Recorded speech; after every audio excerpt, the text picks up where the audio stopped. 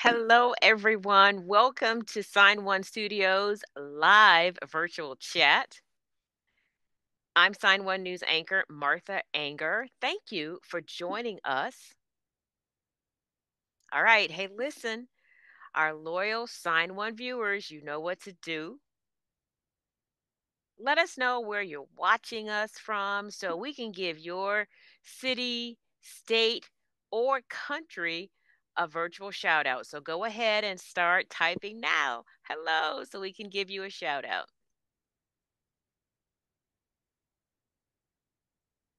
I am so excited about our topic today and my special guest. Disney Plus released the much anticipated Marvel superhero series entitled Echo this week. Have you seen it yet? If you haven't,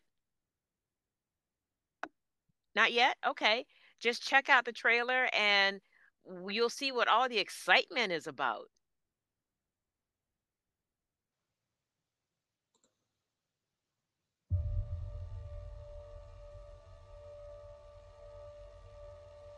Maya,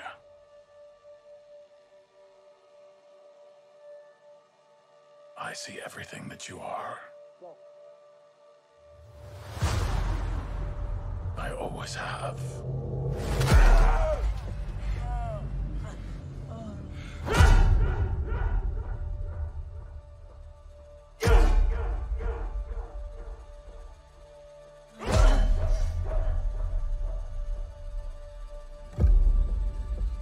Don't be afraid.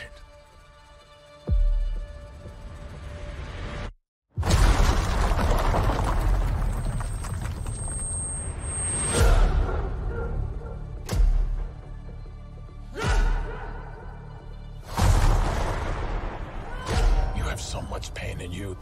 You. So much rage.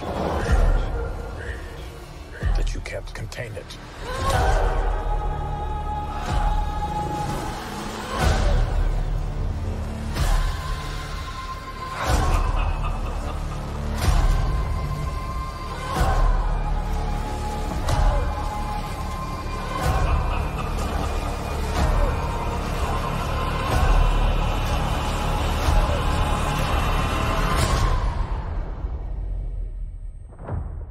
You and I are the same. So, who's the monster?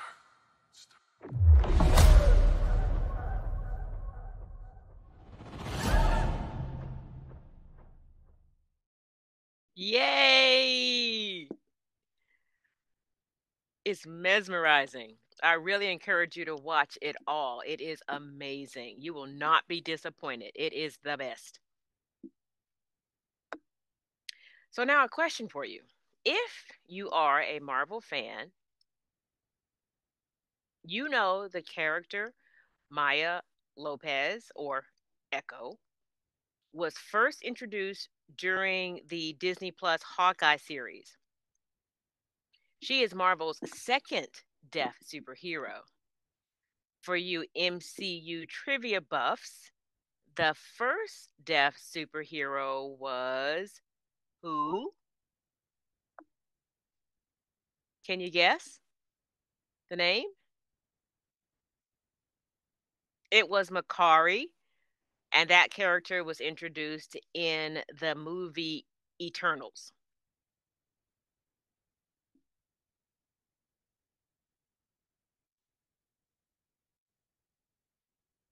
So I had the pleasure and the honor of working on the crew for both productions. But I have to share this story about the Echo production. I'm never going to forget this. The first time and the first day I met some of the crew and their ASL team, it was jaw-dropping because everybody was signing. I was shocked and blown away. I never thought I would meet so many people who were signing. And so I was just kind of curious, where did you learn that? and they told me that Alakwa, who plays Maya and Echo, she's a star of the show, and she asked Marvel, Marvel asked her what did she want, and Alakwa said she wanted everyone, the cast, the crew, to be able to sign in ASL for language accessibility, and they did it. Oh, I was like, I love Alakwa for that, and the rest is history.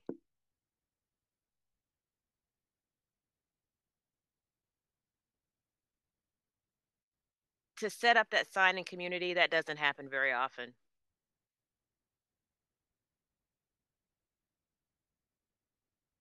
I've been working in the film industry for a very, very long time. And it was always my dream that everybody would be signing. And it was just a wonderful experience. Everybody was so friendly and nice, and it was very a cooperative, cohesive community. I wish that would happen often.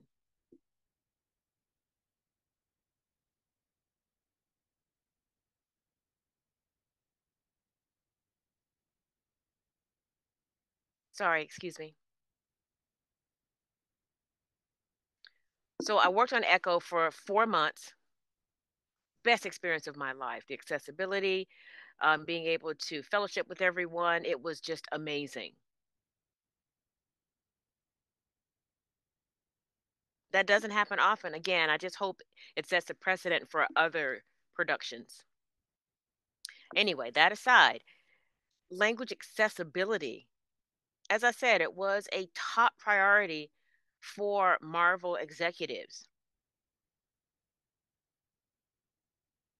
And my guest today was instrumental in making sure there was accessibility on the set.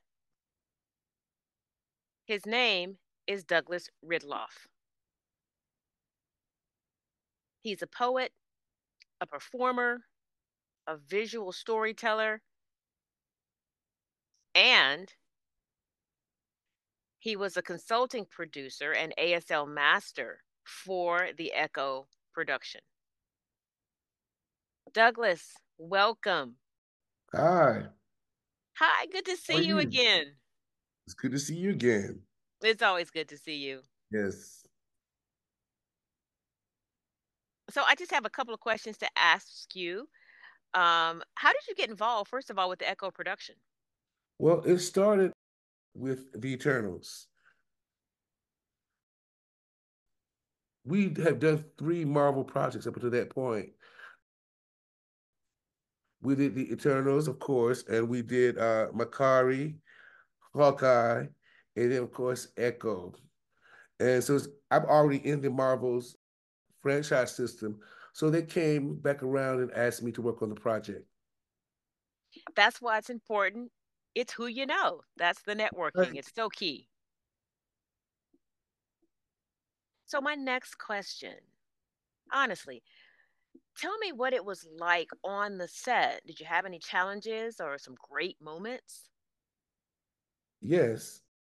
Well, of course, we've done 6 months and we had a lot of production and had several barriers that came our way. Some things, they didn't know, so we had to educate them.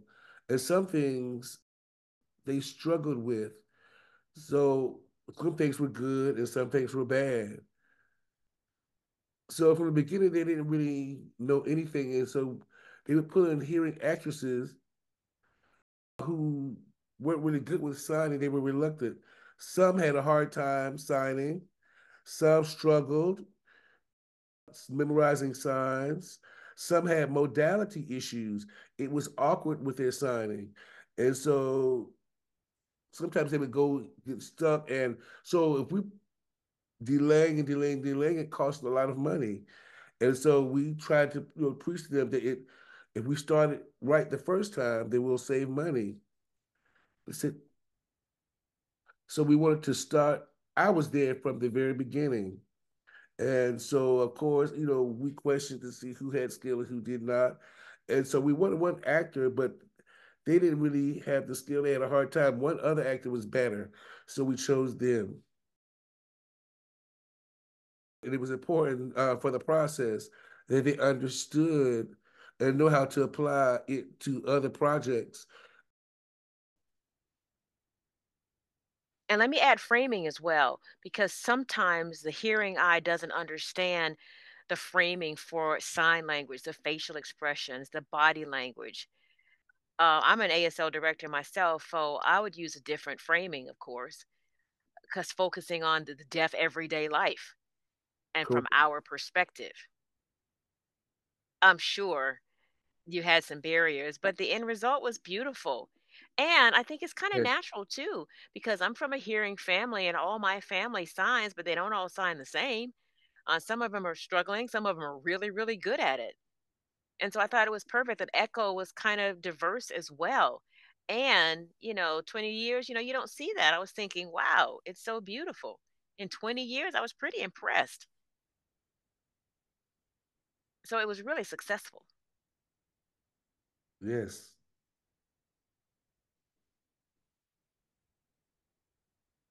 And so here's my third question. I mentioned earlier that language accessibility was so important for Marvel executives. Now, here's what the lead actress, Alakwa Cox, who plays the character of Echo, had to say about that. Take a look. With different ways of communicating at play during production, how did cast and crew ensure a smooth and effective process?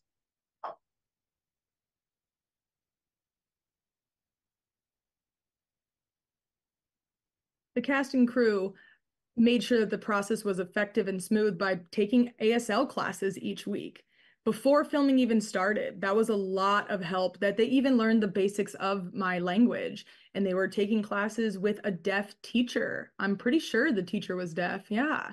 And so it was very nice for Marvel to be able to provide that deaf teacher to these hearing people, because you don't want a hearing person teaching the representation of ASL. We want a representative of that nation or of that culture to teach it. So it's appropriate to be able to have a deaf person teach hearing people. We also had deaf people that were working in front of and behind the camera as well. Now, that's why it always starts in the beginning. I thanked Alakwa so much for making sure that ASL was required. It was so beautiful. Yes. And so my fourth point is that you were a big part of ensuring there was language accessibility on the set. What exactly did you do? Well, so we started from the beginning. We had meetings with the executive producers, the directors, the ADs, all of those who are involved in the background filming and production. We had discussions about my experience, and I want to start off with the right step forward. We want to start with the leading role, the star, Alakwa.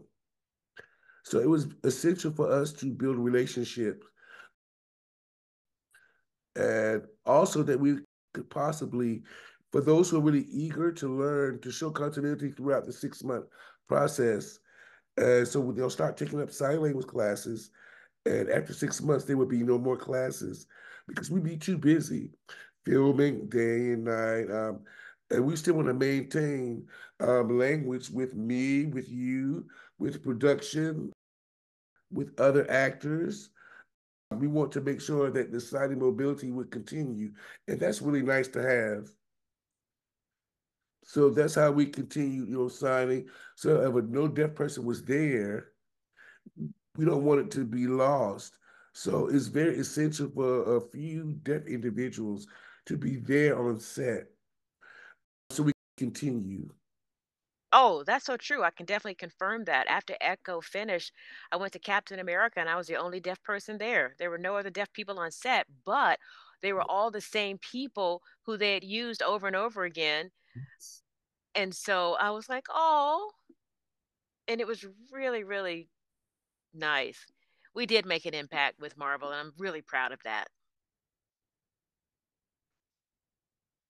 So now we have a few questions and a Q&A. We have some young aspiring filmmakers, directors, and actors joining us from New York School for the Deaf Fanwood, and they have a couple of questions they'd like to ask. So, hello, NYSD, are you there? Hi. Hi. Hi. Hi, everyone. Can you see us okay? Okay. Who wants to ask the first question? You? Okay, come on up. Come on right to the front, please. I know Douglas knows me. I believe he worked with my parents. Oh, you've grown up and matured. You've changed so much. Wow, you're older now. So I have some questions about filming and framing. And if, for example, if you were framing and someone said cut because someone made an error, could they do it again and again? Is that possible? Yes. If someone made an error in signing or on their lines or something within the cycle, of course, we can always have a retake and do it again just to make sure that we get an excellent product and to make sure that the frame is accurate. And then we can move on to the next thing.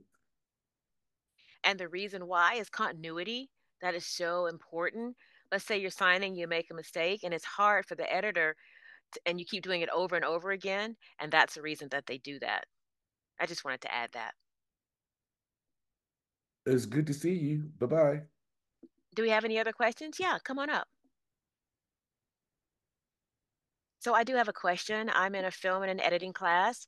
And let's say you want to get into the Marvel film universe as an editor or a filmmaker, where do I start? Do I have to go to college or film school or what? How do I do that? Well, that's a good question. Uh, I think they would have to make a position. They would bring some in a deaf director who would be assistant supporting a hearing director who doesn't know sign language. So it would maintain continuity so that the language would match. And you would bring that person in again. And remember, we don't want to waste money because time is money and it's a priority that we get it done quickly. And so for that role, you want to build experience for that role. I would say go to college, study filmmaking, and then make a few projects or get involved in some various projects that will help build your resume. Get a few deaf people together, interview them, and see which one would be a great fit for the project. And make sure you have the correct editing equipment that is specific to that project. And so once you gain experience, then someone will hire you. Thank you for that. Thank you. Beautiful.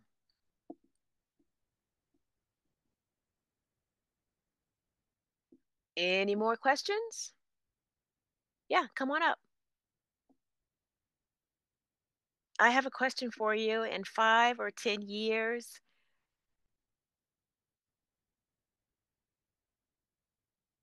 Did you say that again? I'm sorry, Come would you on. mind? Can you do that again? Can you come a little bit closer? Okay, so in 5 or 10 years, okay, I'm going to move closer. So in 5 or 10 years, do you see yourself or maybe becoming more deaf centric? Myself or yourself? What do you mean? Yourself? No, no, what she means is in the future, maybe 5 or 10 years from now, do you think Marvel might become more deaf centric? Accessibility. Well, as far as Marvels is concerned, it depends on who they bring in.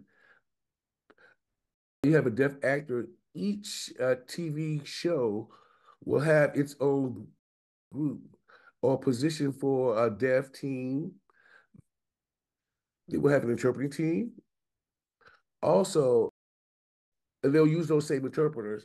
They have deaf producers, and so they'll hire more directors.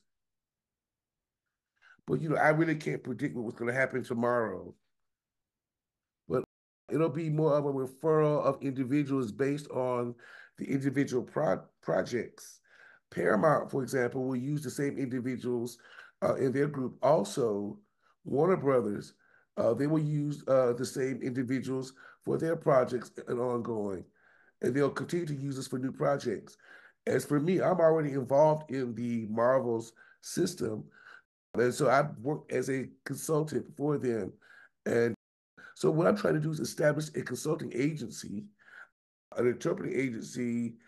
We can call on them for referrals, and we want to set up a deaf consulting agency that we can go along with hearing interpreters, and so they can work along together. And yeah, if I may add, to answer your question about the future, the more we educate and expose people on the set and people learn, the word will just spread. The referrals will go out, and it's all about who you know. That's so important. It's who you know, and that's going to make it happen. That's my vision. We already have DASLs, which are, what is that again? Directors of Oh, ASL. director of ASL. And now Marvel, for the first time, a little bit different position, an ASL producer. They have definitely more influence and more power, and they can consult appropriately. Now, while a DASL has some limitations in their job, the ASL producer, uh, that's huge and successful for Echo.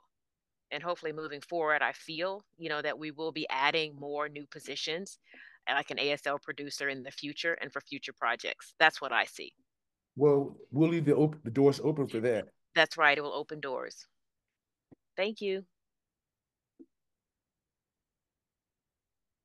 And of course, take a look. You see this? And Yeah. why this t-shirt is so special? Well, I'm sure you already know, because you made it. You made Deaf Vibe, but I want to let people know I'm never going to forget this. So I was working on the set, I was chatting with people, and then this hearing person walked up to me and said, ASL Vibe, I really want one, but how do I get one? You know, I don't know if it's appropriate for me to have one. And then someone started thinking, hey, talking about it and discussing it, and came up with the idea of the shirt and changed this to ASL and decided just a limited amount. I think, what, 20 t shirts, right? 20? I think about 20. I Yeah, believe. about 20. But understand, though, there were 300 crew members, but only 20 t shirts. And so you gave them to specific people who learned ASL and were very passionate about signing. And they really wanted one. And so the last day, of course, they gave it out as swag for free.